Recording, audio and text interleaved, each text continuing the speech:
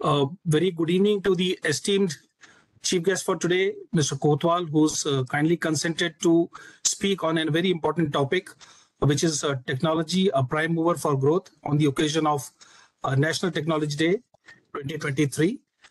Before we go on, and I request the President to say a few words, I will introduce the today's speaker to you, Mr. Kotwal.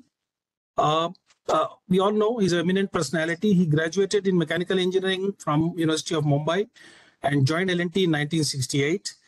He retired in 2015 August as a whole-time director on L&T's board after 47 years of service. He was responsible for heavy engineering, shipbuilding, and L&T's facility for heavy forgings and special steels. He's played a key role in leadership with the company, with complete P&L responsibility in manufacture of critical equipments and systems for various core strategic sectors such as nuclear power, space research and defense, as well as refineries, petrochemicals, and fertilizers, covering both domestic and international markets. He set up several unique world-class manufacturing facilities such as super heavy fabrication and shipbuilding workshops, special steels and heavy forging facility at Hazira, advanced composites and special light fabrication in Baroda, a strategic systems complex at Talegaon in Maharashtra, a precision manufacturing facility in Coimbatore, large modern shipyard near Chennai, and heavy fabrication facility in Oman. And almost all of these were greenfield projects. He's played a key role in establishing modern marine design and engineering centers for submarines and ships in Mumbai and Chennai, and a strategic electronics center at Bengaluru. He was selected as part of a technology advisory group for the multi-billion-dollar International Thermonuclear Experimental Nuclear Fusion Project, ITER, coming up in France, and for which L&T is supplying the cryostat, the largest portion of the Indian contribution. He is a member of Vijay Kelkar Committee on Defense, a co-chair of CII Defense Committee, a member of National Aeronautics Advisory Group of Government of India, and chairman of FICCI Defense Committee. He has also been chairman of PPMAI, that is Process Plant Manufacturers Association of India. He has been recipient of the Business Leader of the Year Award in 2009, given by Chemtech Foundation. He was till recently member of the Governing Council of INAE and chairman of its Pune chapter, and currently a member of Pune International Center, DIE Board for Research in Nuclear Sciences, and an independent director on boards of Sangvi Movers Limited and Kirloskar Ferrous Industries Limited. With that brief profile, I will just introduce you to today's program. After this welcome note, I will request the President INAE, Professor Indranil Manna, to kindly deliver his address, after which there will be a talk by Mr. Kotwal, followed by a short Q&A session, and we will end it with a vote of thanks. With that, I will request Professor Indranil Manna, President INAE, to kindly say a few words on today's momentous occasion. What do you, sir? Thank you, Colonel Roy. Good evening to everybody attending this meeting, particularly our chief guest, Mr. Kotwal, and a word of thanks from INAE for his kind consent to address today. You just heard his profile, so obviously we couldn't have asked for anyone better to talk about the importance and what it takes to develop technology. But before actually I invite Mr. Kotwal, I would like to say a few words on behalf of Indian National Academy of Engineering. Like we do our annual events, 5 of them routinely, religiously every year, starting with the INAE Foundation Day on 20th April. Incidentally, this year we celebrated the event from IIT Delhi, and 2 of our very eminent fellows, Professor Rangan Banerjee, the current director of IIT Delhi, address this event, and followed by Dr. Saraswat, member NITI Aayog and former secretary DRDO. He spoke on climate change and India's pathway for net zero energy security of the country. We celebrate the Foundation Day, followed by the National Frontiers of Engineering, alongside innovations of manufacturing practices, then the Youth Conclave, Engineers Conclave, and finally, Annual Convention. In addition to these annual events, we also routinely celebrate or observe the very important national days. namely the Science Day, National Science Day on 20th February, Engineers Day on 15th of September, and Technology Day on 11th of May every year. Last year's event was jointly organized with the SN Bose Center in Calcutta, where 4 of our fellows, including myself, addressed. Now, this year, we decided that we would like to place a special focus on technology development. And immediately, Mr. Kotwal's name come to our mind for the simple reason that you just heard that 47 years he has been in the profession and very deeply engaged with delivery of systems, complete engineering systems. It's not just one component or one material or one single operation.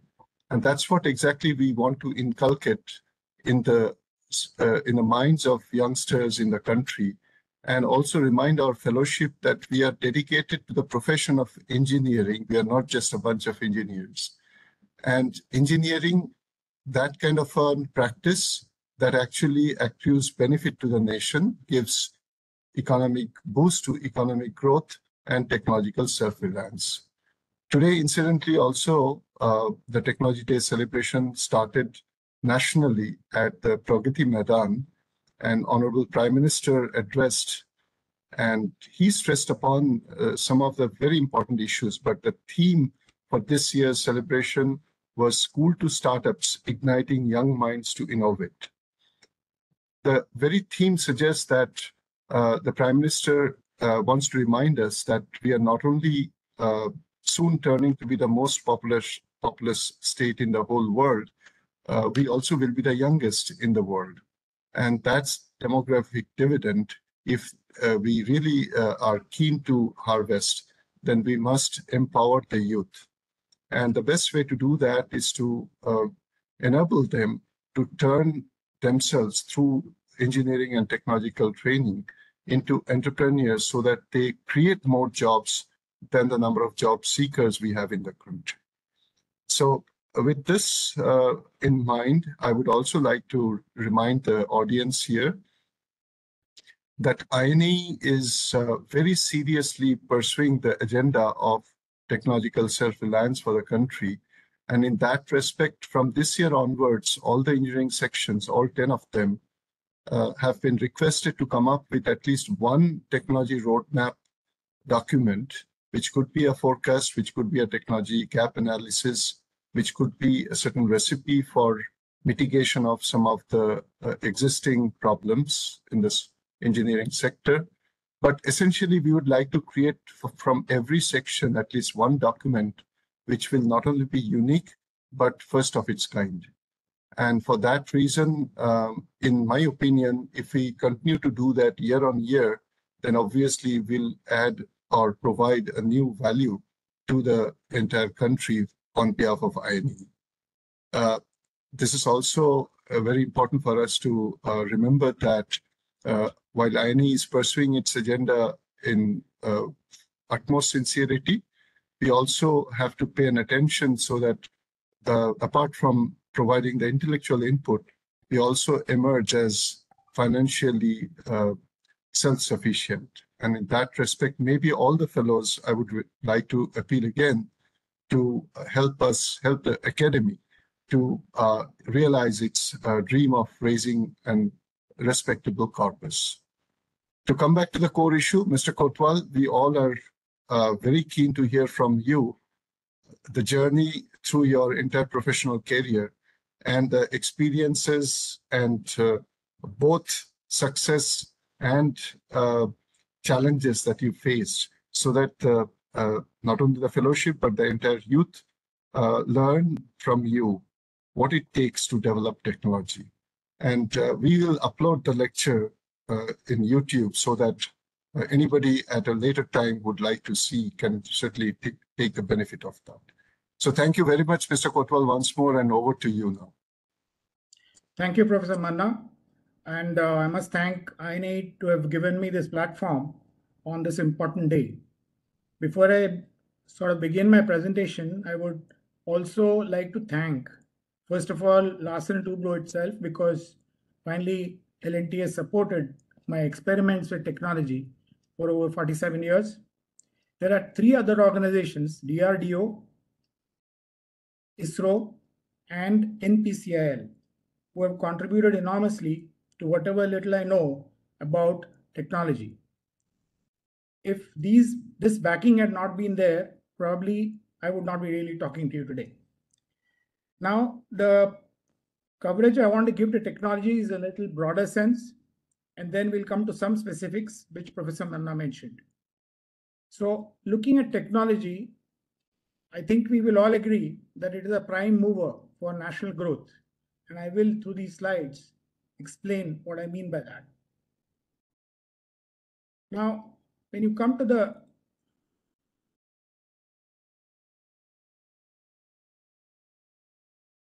I want to define technology purposely. You might wonder why I'm talking about definition of this kind of thing on this date like today. Because unfortunately, in recent times, technology has been associated with only one segment, which is the ICT sector. In fact, I sometimes really do feel bad when the tech industry is exclusively that for the IT and such sectors. In fact, they call it the knowledge industry, which is even worse.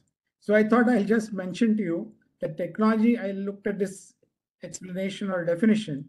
It is the application of scientific knowledge for practical purposes. So this is essentially the background with which I want to start.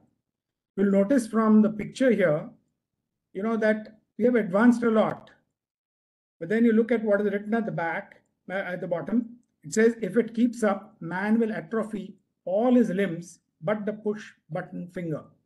Now it aptly describes the current state of affairs and where we stand today with reference to what is called technology.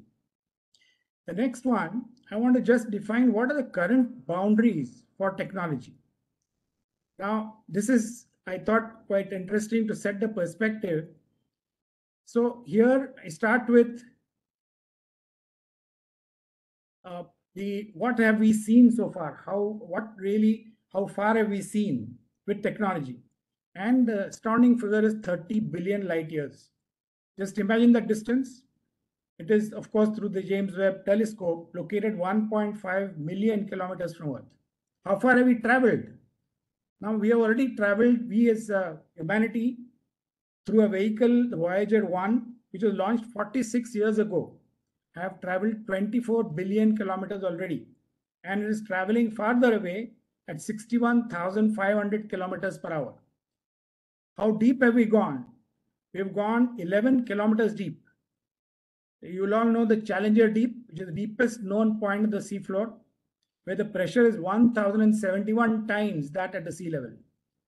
And mind you, we have explored only 5% of the oceans so far. How fast have we gone? The recently launched NASA Parker Solar Probe, using the sun's gravity, has reached speeds of 5,35,000 kilometers per hour. And that is only 0.05% of the speed of light. Some way to go. How small can we see, can we measure? The smallest we can see today is the size of an atom, which is 0.1 nanometers. Measurements are possible up to the tune of 5 into 10 raised to minus 20 meters. This is 2,000 times smaller than a proton. And they say quarks are even smaller, but they don't really know by how much. Now, why I've put up this slide is, what is the kind of range that technology covers today? Now, this is to give you a broad perspective of where we have reached in technology. Now we come to another part. I mentioned right in the title slide that technology is a prime mover for national growth. How does that happen? Let us see what really has happened. Now, when you come to accelerating growth, this is a nice graph I found. It shows the picture for the last 600 and more years. Starts with the invention of the printing press, and then it travels year-wise, giving some landmark inventions and applications of technology over the years. And you will soon notice the pace of change that has occurred in the last maybe say 50 years or so. Look at the crowded graph at the right-hand side. Now here what it shows is there have been landmark achievements like from printing press, as I mentioned, the telescope was invented, and then a steam engine, telegraph, and so on. And then there was a sudden spurt, and this is what obviously industrial revolution and many other things have contributed. But now you can see the crowding that has occurred here. And if the graph is extended to the current day, probably it will be almost a vertical line, and you can't make out a difference between dots at this scale. So the entire picture tells you that technology has grown, accelerated to unimaginable proportions. Now, what has it done to the world? And this is another interesting slide. It shows graphically what has happened to the per capita GDP of the world. Now, this is an overall number. The number is so small in the beginning, which is year 1, 001 or whatever you call it. And then it goes up to the present period. You will see that there's hardly any, because the graph is so scale is so small that you can hardly show the vertical line here. But then suddenly from 1700 or so, you see this spurt which has occurred. Now this is reality. It is in 1990 dollars, the actual GDP of the world. And this remarkably shows more or less a similar line to what we saw in the earlier graph. It is no secret that technology has helped this huge change in the rate of growth of the world's GDP. Now let us look at the picture of where India stands in the Committee of Nations. This chart, which was taken from Angus Madison's site with IMF, now here you will find that the GDP of the world is an economy history all in one chart, right from again the year 1 to 2017, and it shows in various colors, which I hope are visible to you. But the yellow, or maybe the orange I would call it, is the Indian portion. Please notice that in the year 1, it is around 40% of the world's GDP. Now you can see graphically what has happened to different countries. United States was just nowhere till the year 1700 or so. These are approximate years, and see where it has gone as a percentage of the world's GDP. Now the interesting comparison is between China and India.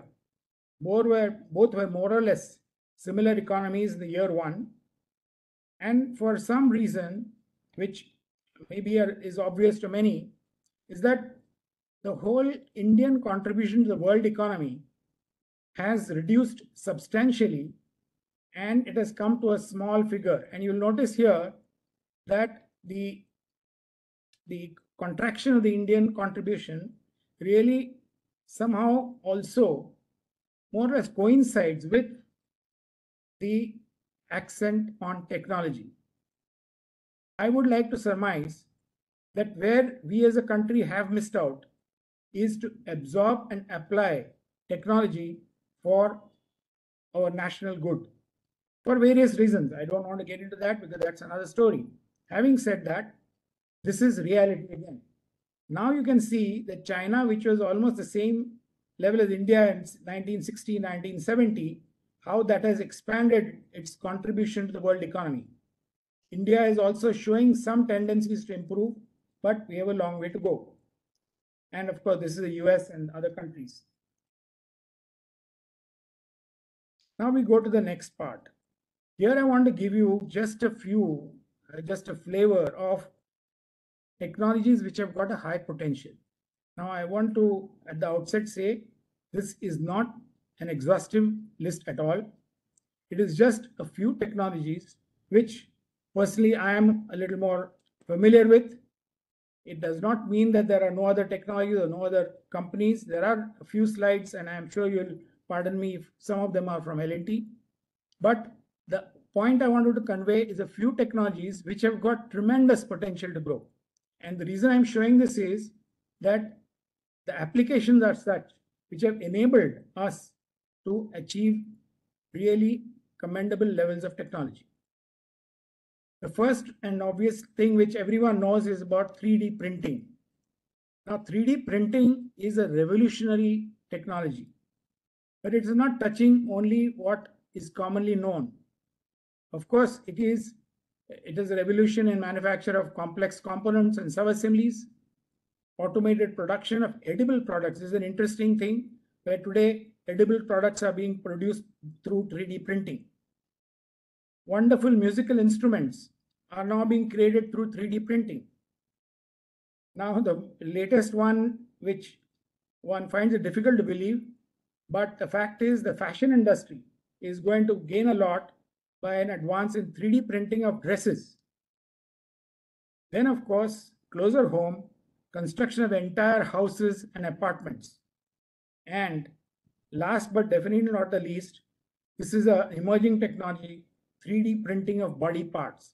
Now you can imagine from the statements here how this whole thing started with just an idea, and now it has grown to such a proportion that it impacts almost every industry.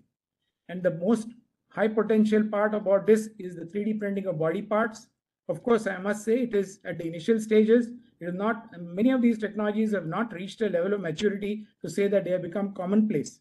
But it has been established that even body parts and the cardiovascular systems can also be created by 3D printing. Certainly, blood vessels and so on have already succeeded.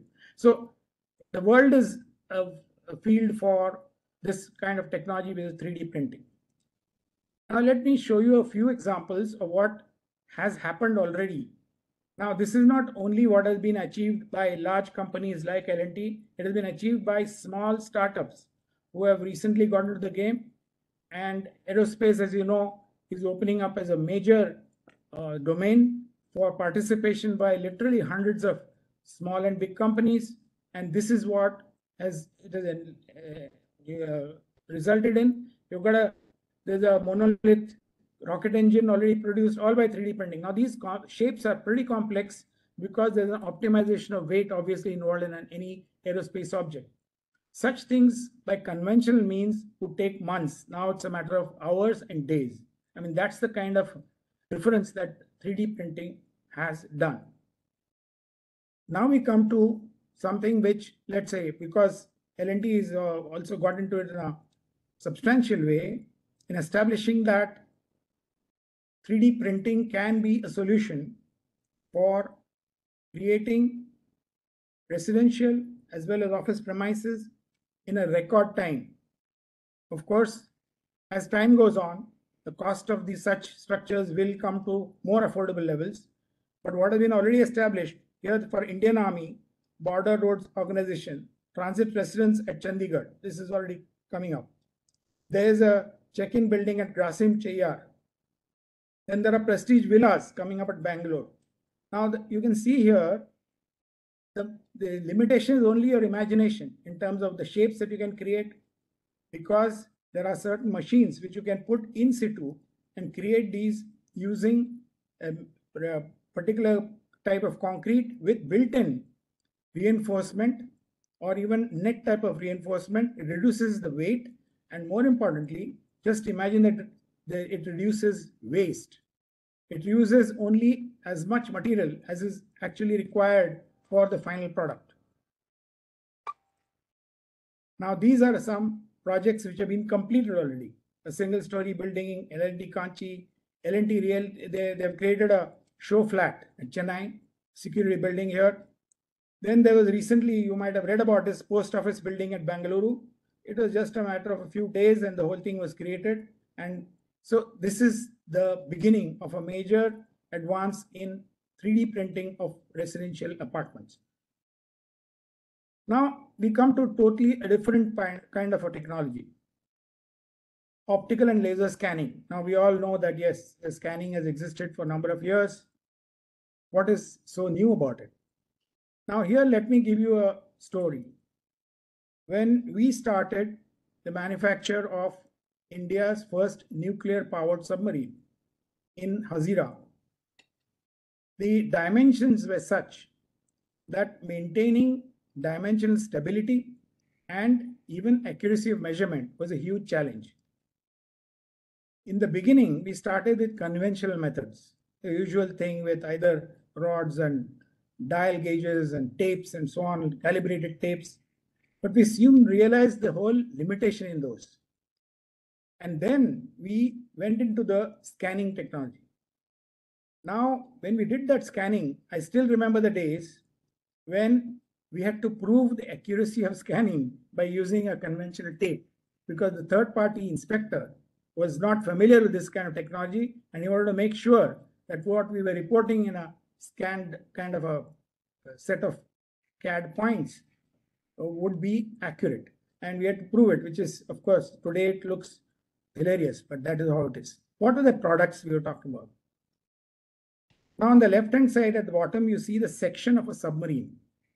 Obviously, for good reasons, I cannot explain all the details inside, but you can take just a view of the section. Imagine submarine is one of the most complex pieces of fabrication, primarily because contained in this very thin envelope, which again, it has to be thin because you reduce weight, but has to be very strong because you have to resist external pressure, hydraulic pressure, when the submarine dives to a depth.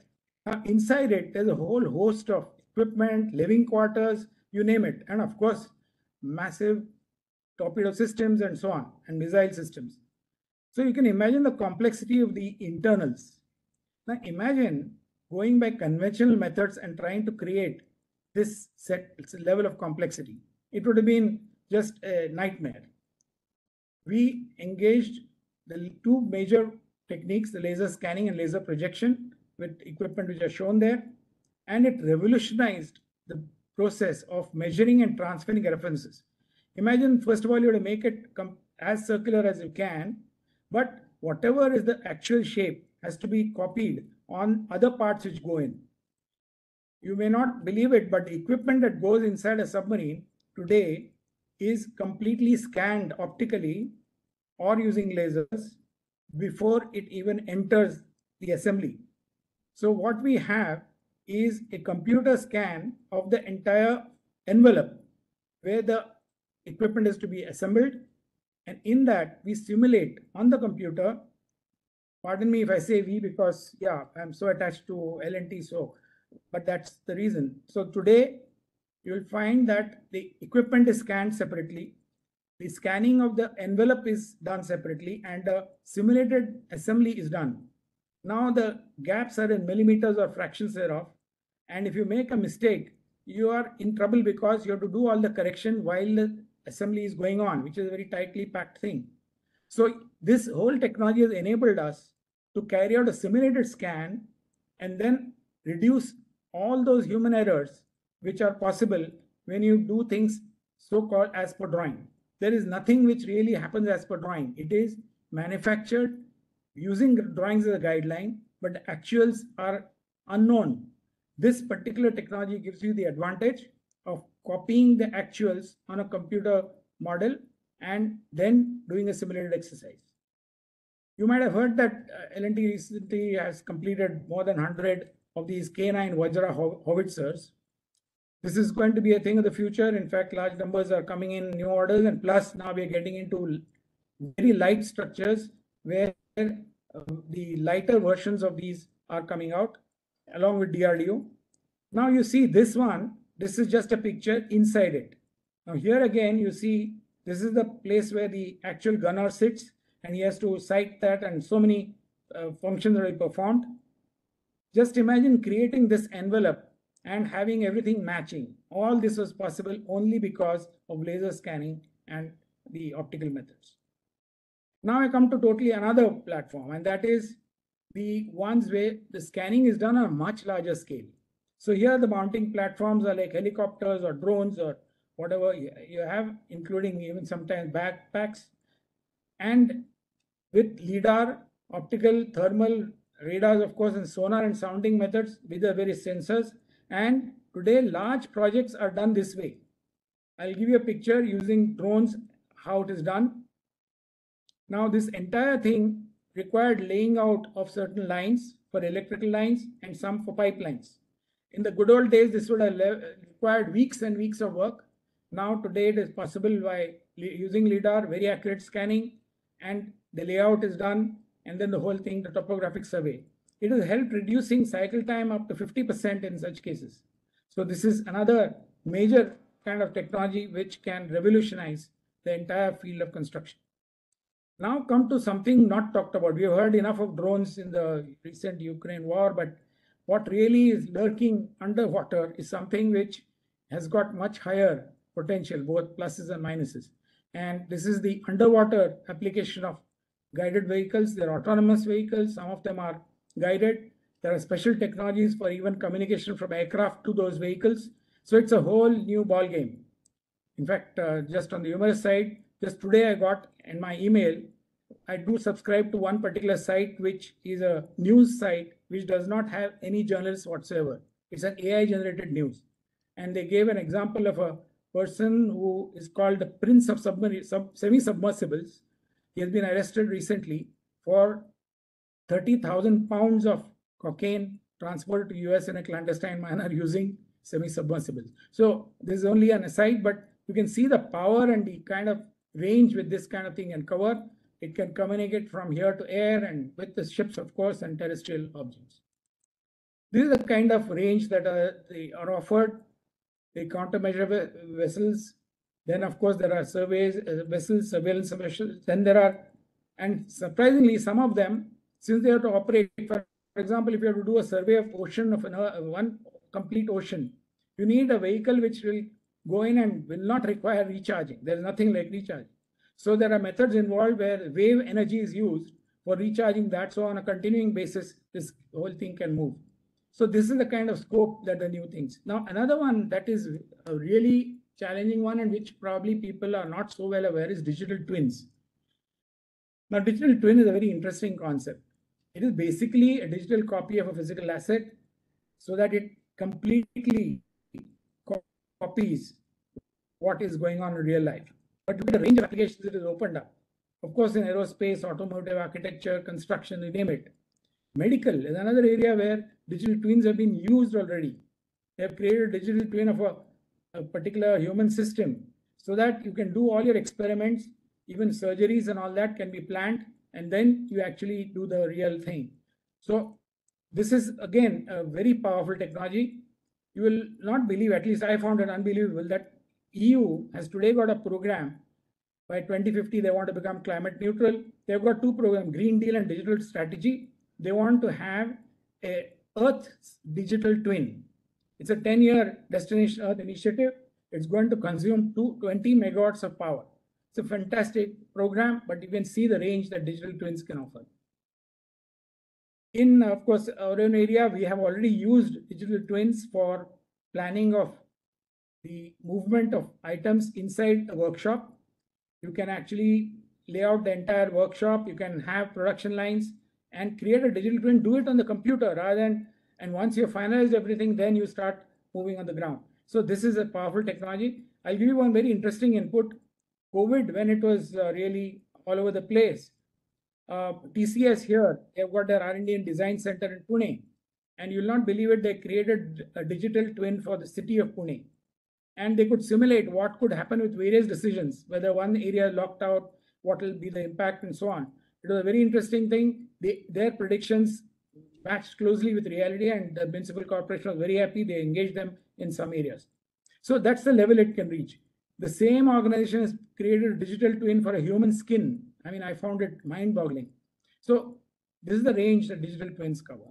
Coming to the other area of metallurgy and welding, I just want to bring out a few slides where all of you, or most of you, are familiar that welding is an old ancient technology, and so is metallurgy. So what's happening today? Here is a view of the new forge facility, heavy forging facility setup. This is a 7426 JV, 74 LNT, 26 is Nuclear Power Corporation. The whole process is shown. We've got a 120-ton electric arc furnace. We make ingots up to 300 tons a piece, forge them into cylinders, quench them, machine them, and you can see the finished product. The dimensions may not be very visible to you. It is 5.3 meters outside diameter, 700 millimeters long, and it's 750 millimeters thick. I mean, that's the kind of a forging single piece, which, of course, to nuclear standards, you can imagine how critical that would be. This is a pride for our country, and we as a company, L&T is quite proud that we've been associated with creating this, the world's largest system for refrigeration. It is a cryostat. Imagine the diameter is about 30 meters diameter and 30 meters height, weighing 3,500 tons. It went into some 54 sections to France, where it is being assembled. And now here you can see the complexity. It is stainless steel. You all know that stainless steel behaves very funnily when welding is done. A lot of heavy distortion, much more than normal steels. And control of deformation, location is vital. So that is where we have developed, our people have developed a lot of interesting technologies, and they have enabled this to happen. Now, there have been some other capability enhancements. Again, the use of technology. Now, here you can see a CAD model of a complex piping structure. This is the actual, and this is then fed back to the designer in situ so that he can find out if there's any change required and so on. Of course, there are mobile apps and all that which help monitoring. This is an interesting application where the object is in a hazira. Now it requires inspection. The inspector is located either at his house in India or even in France, because we had to have data transferred to France. Now, all that this person is doing, the inspector, he has worn smart goggles, smart glasses. They capture the image, transfer that whole thing there, and communication is possible. And this can be used to great advantage if you want a new person to start a process, a welding process or anything like that, or heat treatment. All his instructions will come on the smart glass. So he doesn't have to look around, he doesn't have to get approximate instructions. Now coming to manufacturing, of course, we have talked a lot about pressure vessels and nuclear and all that, but look at the other things. All of us know that the whole metros and such things are becoming commonplace, but look at the technology behind it. And at one time, all these machines used to be imported. Today, all this is manufactured in India, in-house. So now we are self-sufficient. Now there are some game-changing technology. Now this is not to do anything with either L&T or anywhere. It's a worldwide thing which has been, if you look at, consult various experts, what are the real technologies which can make a difference? These are, again, these are the broad the list of few of them, but these are the ones which futurologists and experts say are going to create the maximum impact in the world in the years to come. Artificial intelligence, augmented and virtual reality, blockchain. I'm sure many of you would know what this is all about. The drones, of course, we talked about a little bit about it. Robotics and digital assistance, 3D printing, nanotech, quantum and edge computing. This quantum is going to be one of the next wonders which the younger generation will take the benefit of. Synthetic biotech, huge potential, because genomics and all that comes in this, how it can be used, and you can create or destroy various things which are in existence. And then there are new materials which have been built from ground up. Space technologies, of course, is another area. So these are the broad list of, now there's no way one can deal with all of these, but I just want to touch just one or two of them. Now here is a picture showing these technologies, and there is a human hand. But you can see that there is a certain resistance or other hesitation, because each of these has got impacts, either the usage of energy, the kind of impact it can have, pluses and minuses.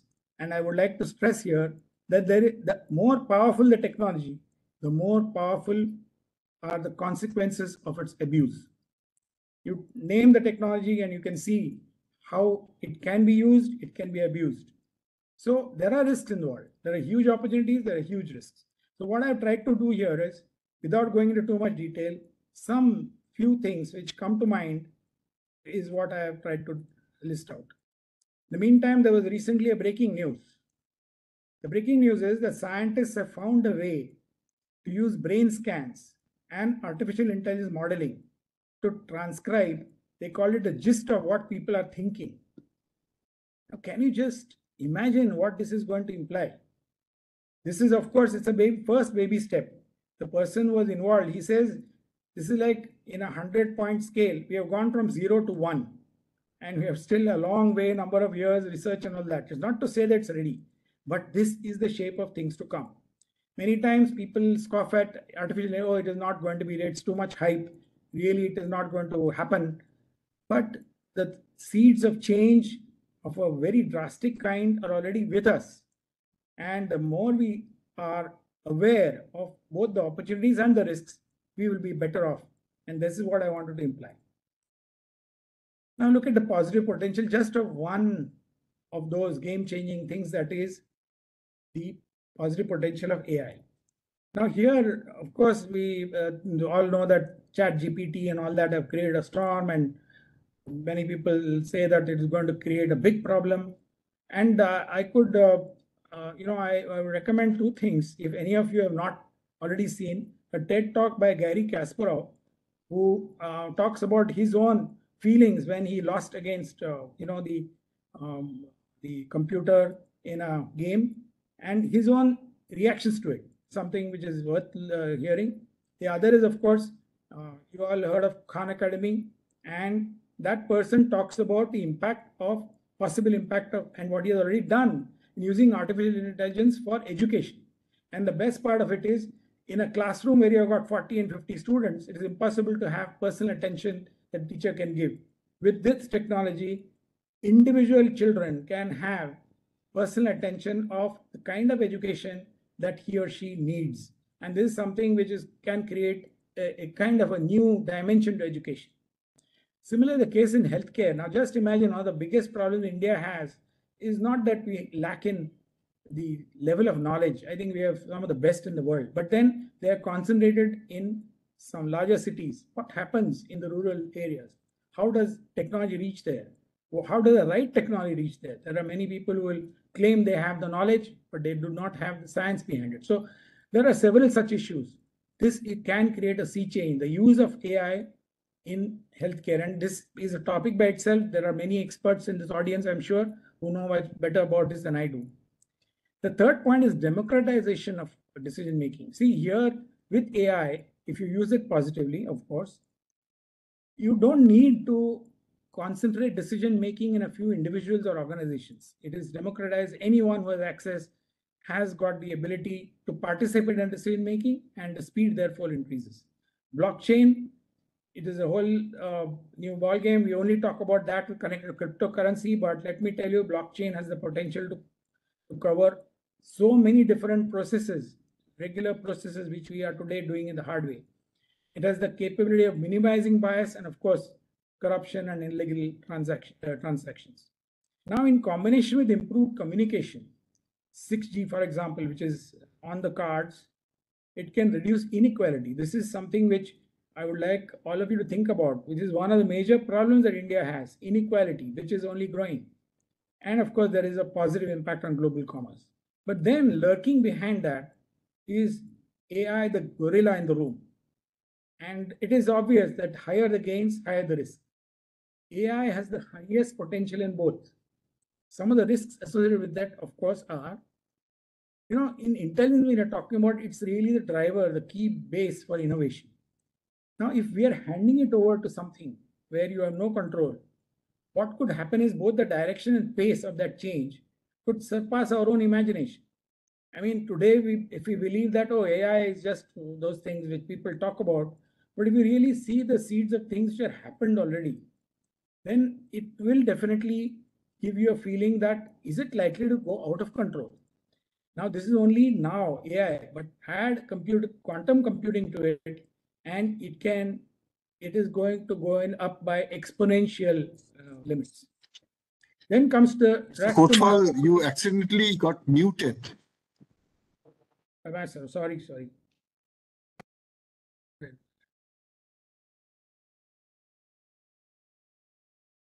I think it may have been done by the controls. I don't have control. We can hear you now, sir. It's quite all right. Yeah, can you hear me? Yes, sir. So the symbol is there. Anyway, so basically, I don't know how much I missed conveying, but basically I was just talking about the potential on the negative side that AI has. Now, recently we'll find a rush to market products which are just with half-baked understanding of risks, and this could create really serious problems. Ethics and accountability, as we are all aware, these are the very cornerstones of our law and order framework. And if that becomes weak, where are we going to go? And of course, warfare, we have heard enough of it. Today, really, it has reached a limit where warfare will be not between other weapons, but with one algorithm versus another. That is what will decide the result of warfare in the years to come. Now, there is also going to be a churn in skills. Now, when I talk about churn, it is not really a disappearance of jobs alone. In fact, I did some reading in the subject. There is really no concern in one segment of our society. There'll be enough jobs of a particular kind. But if we don't do something real and fast, there could be serious risks in employment. So I like this sentence. The real danger is not that computers will begin to think like men, but that men will begin to think like computers. It's a very well stated statement. Now, what is the likely impact on India? Just as I look at it, there's nothing where I can say that this is the only thing that can happen, but I've just tried to put down some of the things which came to mind. See, the educated white collar staff can be quite comfortable that number of jobs are not going to disappear. However, the kind of jobs is going to change. It is said that clerical jobs or things which require a lot of this movement of paper are going to disappear. Now, the same people today, a large number are engaged in that kind of a job, including, let me tell you, journalists, because there will be no need for journalists. As I was just mentioning, the news channel already started. So this kind of thing is going to be in trouble. Now, the second part, which is very scary as far as I am concerned, we tend to give lesser emphasis than required to higher education, R&D. And in fact, I heard a very good webinar from Professor Arindam Ghosh at IISc. Now, he was mentioning that there's such a huge potential in quantum and others, but where are the PhDs? So if otherwise what will happen is Indian educated youth will generally get only lower end jobs, so the data collection, analytics and so on, but will not participate in designing new things, and that's a real concern. So India otherwise will continue to follow rather than lead in all these emerging technologies. We cannot afford to do that. And therefore what I think is it is necessary to identify a few areas. We cannot do too many. Areas involving concept and design leading to global intellectual property rights. Now, which are those? I'm a layman in these, so I just thought that we should identify those areas where the gap between the best in the world and India is not so large as, how do we even make up? So quantum computing is today, maybe there are people 5 years ahead of us or 10 years ahead of us, the max. But there's a whole field because this requires a knowledge of mathematics and physics, and Indians are supposed to be good at it. So quantum is opening a new world in computing, communications, and materials. You must have heard of communication as with entangled particles, what can happen to communication is something unimaginable. New materials, as I mentioned, can be designed using quantum. And then 6G and bioengineering. Bioengineering is something, again, part of that synthetic biosynthetic approaches. And it is, again, a world open. And we have such high level of medical skills.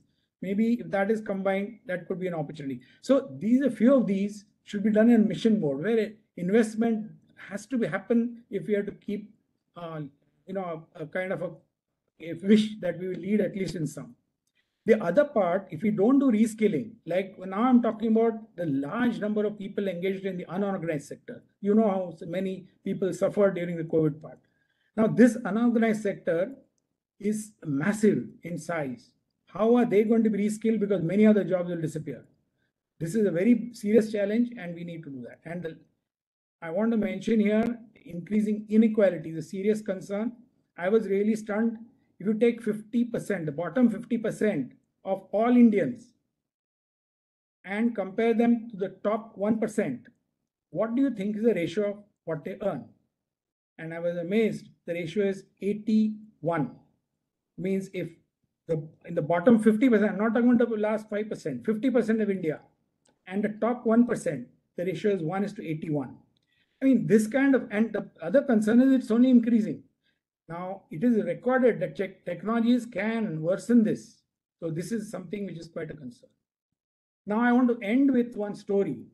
I don't know how many of you know about this gentleman, the man who saved the world. And this gives you a little picture. It's Lieutenant Colonel Stanislav Petrov of Russia, born 39, he expired at the age of 77 in May 2017. with 2 pictures of his. This gentleman was posted in one of the outposts in Russia, on the Cold War. This happened actually in September 1983, so not too long back, just 40 years back. And his job was to man a station which will monitor any activity going on from the US. This, when he was observing, he got on his system a clear indication that US had launched missiles into Russia. Now, he observed and he got one, immediately after that, second, third, fourth, and fifth, 5 missiles. He got a signal on his computer and system that these have been fired. Now, his job was to be the watchdog for the whole country. I mean, 5 missiles, nuclear capable, you can see what devastation it can have. Now, his job was immediately to inform his bosses that such a thing has happened, so please retaliate. And the Russian retaliation system was so strong and is so strong that within minutes, it can again launch retaliatory attacks and destroy a lot of people. This person used what he himself has called his gut feel. I am amazed. I just trying to imagine myself in that position. I just can't imagine what would I have done. Now this person, he says, no, there's something wrong. And the logic he had in his mind was, if US has to destroy Russia, they'll not only do it with 5 missiles. So he did not inform his bosses. And with this, do you know the kind of disaster he has saved? If he had informed his bosses, there would have been havoc. It is estimated that around 600 million people would have died.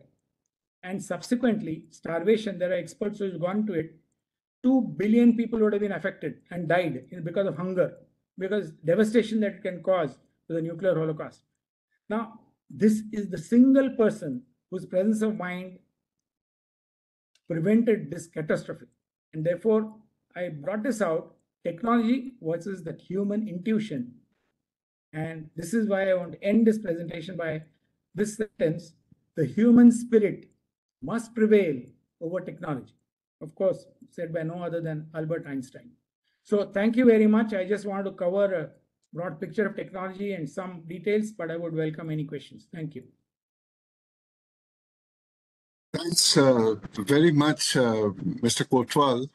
I think our decision, not just Stanislav, our decision to invite you for this Technology Day presentation also was immensely successful and correct decision.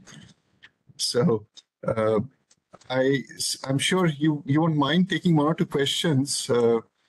And I see a large audience. Will anybody be willing to make a comment or ask anything to Mr. Kotwal? But meanwhile, Mr. Kotwal, your last example certainly underscores the need of having a leash on AI-based decision-making.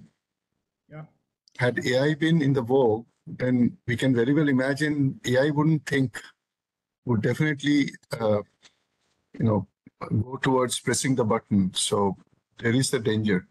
So basically 2 things come out here. One is, as I said, the first quotation which I gave, the man should not think like a computer, otherwise even that will fail.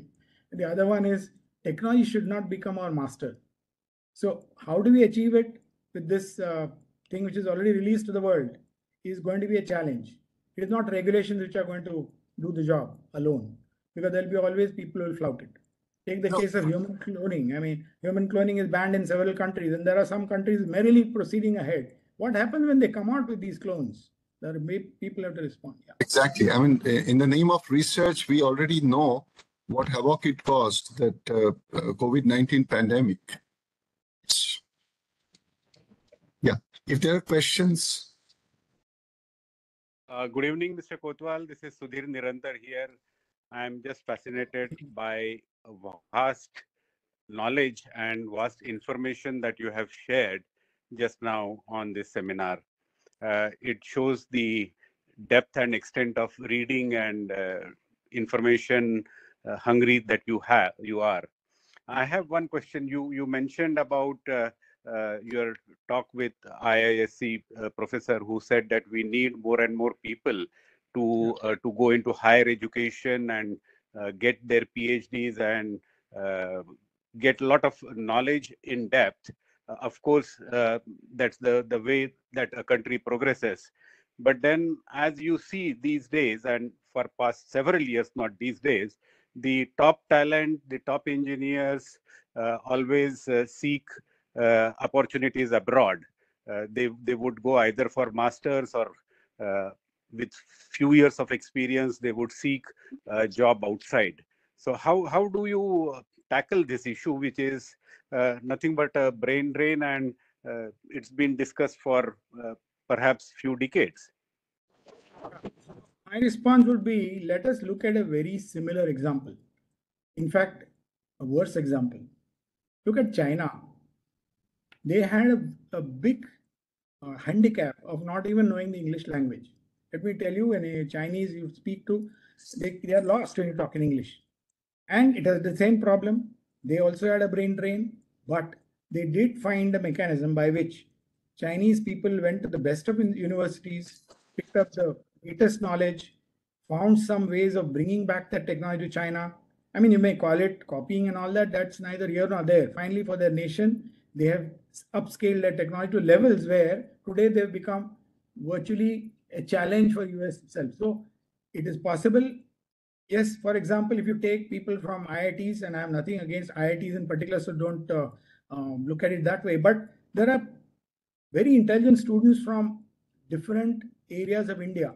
In fact, intelligence-wise, there's absolutely nothing lacking when it comes to rural areas. Imagine a situation where a scheme is created where that level of people is taken there, 3 years and brought back. They will come back. Their roots are here. So I agree that it's a challenge, but there's also a solution, and we need to really delve deeper, but we have to solve it. We cannot live with the same problem year on year or decade after decade.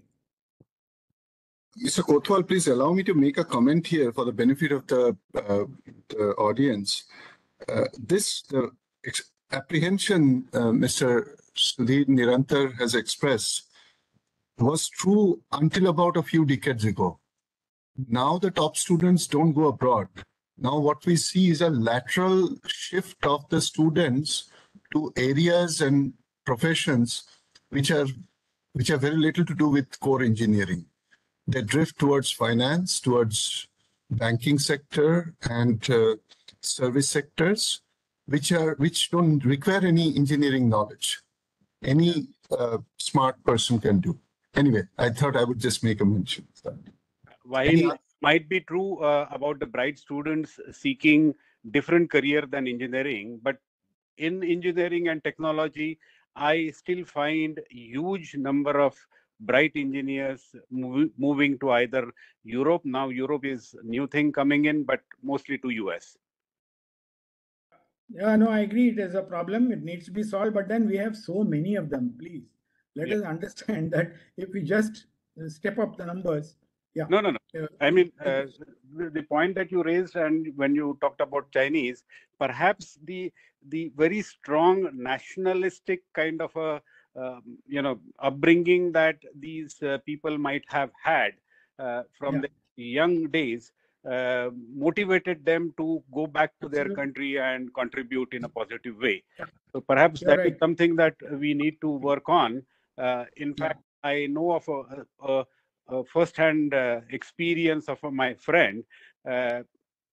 He was in Japan, and then he asked the Japanese guy, what do you like about India and what you don't like about India? And that guy was straightforward when it came to saying about the what you don't like.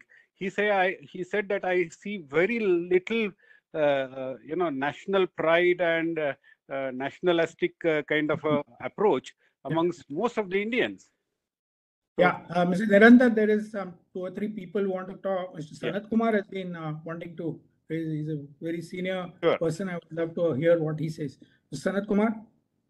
Can you hear me, Mr. Kotwal? Yes, I can. I can see you. My question is rather simple because it is one of curiosity with the story that you told in the end. So what did that Russian gentleman do? He didn't inform his seniors, but he must have done something. It's Yeah, very interesting. You know, finally, because his gut feel told him that this is not an attack on Russia. You know what actually has really happened? There was a kind of reflection from clouds, which some satellites picked up. Reflection from clouds.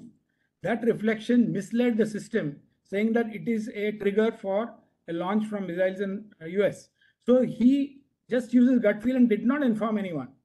And it so turned out that he saved the world. I mean, that's the kind of thing which turns out. So He didn't do technology is anything. limited. He didn't do anything. He simply kept quiet. In fact, let me tell you also, the funny part is he was hauled up later on and reprimanded by the Russian seniors, saying that why did he not complete his records and so on.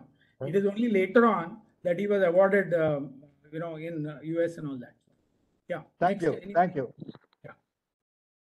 Lakshmesh wanted some question. Lakshmesh. Sir, good evening, and I hope you can hear me. Yes, I can hear and see you. Great to see you, and also it was an amazing, to hear you.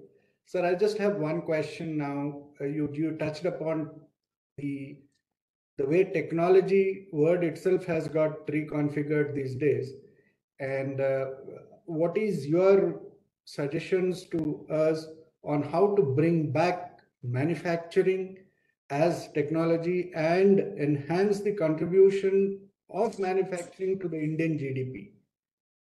Question number one. Question number two is, what's your view on the space sector? Thank you, sir.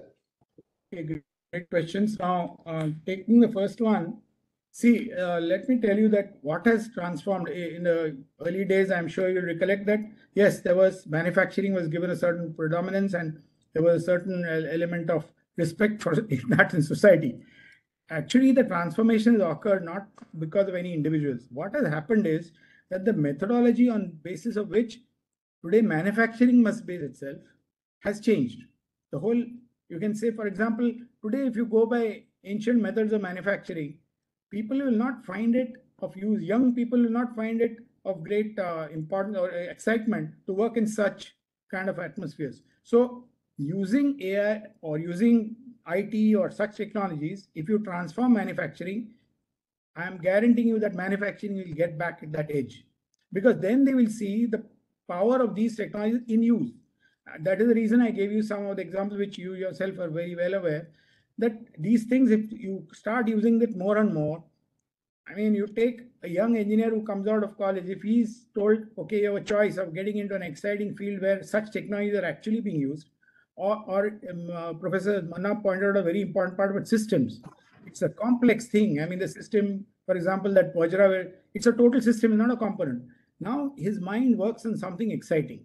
If you create that excitement in manufacturing, it certainly will get back its original place. That's my view. Now,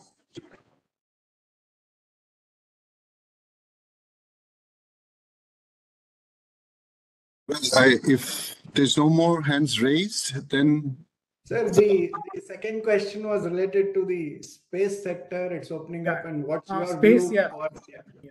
See, You space are the sector, pioneer of space. No, I must tell you that space has reached a level which is very exciting. And the only thing I regret is I'm not young anymore. The issue is that today it has opened up to a level where young people are coming forward with outlandish kind of things, using the older experienced people as a kind of in an advisory role. I mean, you see so many Agnikul and so many other people who are there, young startups. They say, okay, they spend a couple of years in ISRO and then they're out on their own and they start looking at they're making a complete engine out of 3D printing or carbon fiber. You're aware of all that. You must be aware also that a rocket is already flown in the US, which is entirely done by 3D printing, or 85, 90% by 3D printing. Now, if this kind of thing goes on and aerospace offers the maximum scope in terms of the hardware, of course, there are enough other things, medical is another area, but you look at it this way that once you give this kind of a scope, which is, I am glad to see that number of people who are enthused by what are the opening up that have taken place in the recent years, startups are given prominence, that the excitement is there to start it. Now, the real answer to your question will be, will it sustain? will a startup which has got exciting ideas, will they be able to sustain their business in the years to come? Now, this is going to open up because now I see a great trend towards the same ISRO now teaming up with young people to really develop new systems. Now, this is an ideal combination. So once people have that mindset out of their mind that, okay, now this is something which we can do, the private sector and public sector are different and we must not talk to each other. I mean, those are mindsets. I like to quote Dr. Shelker. He puts things in a very elegant way and simple language. He says the problem in India is the battle between minds and mindsets. He says Indian minds are the best, the mindsets are not. If you change our mindset that we can do it, we are Indians who have the capability and technology already, then we can do it. Now in ISRO and the whole partnership which is coming up, I can see beginnings of that. I'm not suggesting that suddenly everything has changed. Now you will find that, like for example, if an L&T-HAL combination is making a complete rocket on its own, and it only gets an order that, okay, we require so many rockets in so many years, the number of people who will get involved will be so large with the flexibility that a private sector can offer in combination with HAL. I think it's a great kind of thing. So space is a huge frontier. There's no limit to it. I mean, you just imagine the kind of things that even in the war recently, what Starlink did to, let's say, even the Ukraine's capability. I mean, all communication of space. You're talking about internet communication today. You're going to talk about quantum internet tomorrow, and that will open up a completely new dimension. So space is a limitless frontier, and I think it will be a great thing to go ahead. Thank you. Thank you, sir. Thanks a lot. Okay. So, Mr. Kotwal, please accept our heartiest congratulations for this excellent talk and our gratitude. It certainly is evident that you took enormous effort to create a very interesting set of slides. And I would say the presentation also made it so lucid that it certainly kept all of us very much glued to the screen. So once again, on behalf of INAE, Mr. Kotwal, please accept our grateful thanks. And maybe in the future, we'll try to utilize your expertise in a much better way. Thank you so much. Thank you all, and thank you for the audience. I really appreciate the kind of interest shown, and all the best to all of you. All of you are going to contribute to technology in some way. Thank you. Thank you, sir. Yeah, we bring the session to a close now. Thank you all. Thank you, sir. Thank you.